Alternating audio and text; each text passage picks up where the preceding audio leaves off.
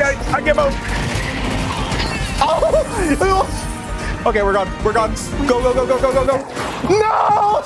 It is Friday, August 23rd, and we have massive news from Valve, specifically with Deadlock officially removing and lifting the terms of its NDA, as we'll use very lightly. So now that you're able to stream, show videos, and discuss more about the game fully with no repercussions. So obviously this is definitely something that I'm very excited about, and I had gotten finished streaming Deadlock for the last 2 hours, having fun, chatting with the community, and a whole bunch of other stuff. This is very exciting because, again, for one, the game is now open up to the public. I also even unlisted a video that I had worked on that was 2 months old, where I was talking more about, I guess, like my own review about the game, and that was a lot of fun. Obviously, a little bit of that info is a bit outdated, but I do mention that in the video. Definitely feel free to check it out if you want to watch a 14-minute video of me nerding out about the game and having access and talking about the game since I had access to it all the way back in May. But I do want to mention that there is a bit of a caveat when it comes to playing Deadlock, or at least trying to get access to it now that it is kind of, you know, you're able to talk about it and it's been opened up more. So the caveat is it's invite only. So you'll need to get an invite to the game, which of course does suck, but that's just the way that it is right now. And they even mention we're keeping it this way as the game itself is very experimental and still early in development. But there's a couple ways for you to actually get invited to the game. Currently, the most popular method is, of course, to go to the subreddit, which is r/Deadlock the game. Now, I can only imagine the moment that it did go live with this message saying that, you know, the NDA has been lifted, that subreddit is on fire right now, okay? That subreddit is probably being bombarded by so many different people who've also just told them, go to that subreddit, put in your Steam username, make sure you mention that you want the game, and someone will go out of the way to add you and invite you. So that's currently the way that they're doing it right now. It's incredibly interesting because some people have mentioned that it's this kind of like word of mouth effect that they're doing. And I think it's just Valve going out of their way to try different methods of promoting their game in a way where obviously it almost creates like a FOMO effect, where it's like fear of missing out and just wondering, oh, what's going on? What is this all about? Unfortunately, that kind of worked in a way, because most of the time tons of people have been leaking the game, and it's been one of those things where it's just like, holy crap, okay, now we see the game. Some people are like still kind of about it, which is fine, and then other people are like, oh, this looks pretty interesting now that I can actually see what the game is, compared to just seeing some low quality pictures from the internet from these playtests that were done earlier on. Now, I do want to mention that there's been over 50,000 viewers and growing on the Twitch subdirectory ever since it has been added, including all the most well-known streamers like Shroud, Moon. Tons of people are taking out the time to play it right now, and you can actually watch it for yourself as of this video, which is really cool. But it seems like I kind of have a couple things I do want to mention here, which is these next couple weeks are going to be a little bit rough because you're going to have a mix of newer players that are wanting to try out this game and also want to see what it's all about in terms of playing it, and maybe they've never played a MOBA before or anything like that.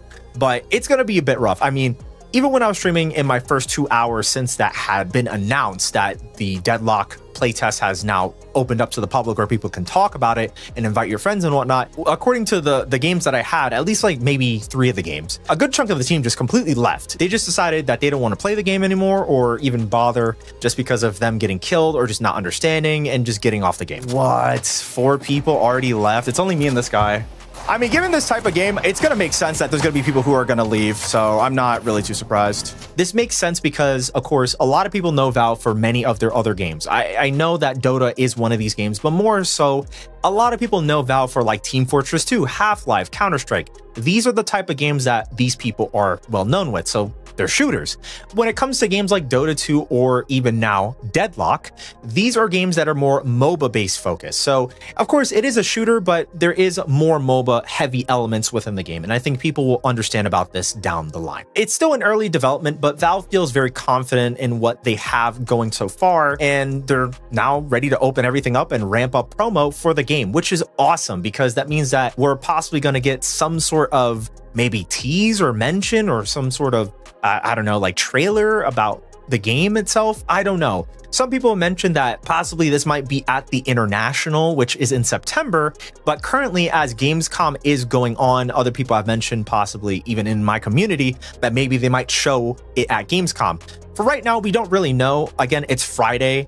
Gamescom ends on Sunday, so it would make sense that possibly tomorrow they would mention something official and they have something for this. This would be really cool, and I'll probably end up covering more about this at some point too. More into some other things, I do want to talk about some of you guys in the community mentioning that I should do some Deadlock content, and I do want to say that I'm interested, but I'm not sure exactly what people would be interested to see, you know, depending on the content. I know that there's a couple of different things that could be done. I'm not really too much of an updates person about that game specifically because there's just so much patches going on compared to that, and me covering S&box too. I don't know. I'm still trying to figure it out, and maybe if you guys feel like you would like to see some sort of suggestions, maybe me talking about the lore or maybe parts of new characters coming to the game, whatever it might be, please feel free to let me know down in the description below. I would really appreciate it. Otherwise, again, the best way that you're able to get access to Deadlock right now is through the subreddit. So please make sure, as I will have it linked also down in the description below, please make sure to check out the subreddit so that you're able to possibly get your hands on the game and try it out for yourself. Of course,